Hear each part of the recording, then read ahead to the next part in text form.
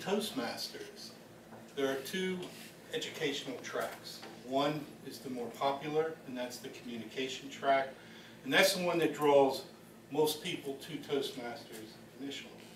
There's a second track, however, which is for leadership skills. And to acquire those skills, Toastmasters incorporates evaluation as you take part in each of the meetings. Toastmaster, general evaluator, evaluators, and so forth. There's 10 projects. Each of those projects are broken up into a couple of sub-projects. One of our members has just recently completed the Comptent Leadership Award.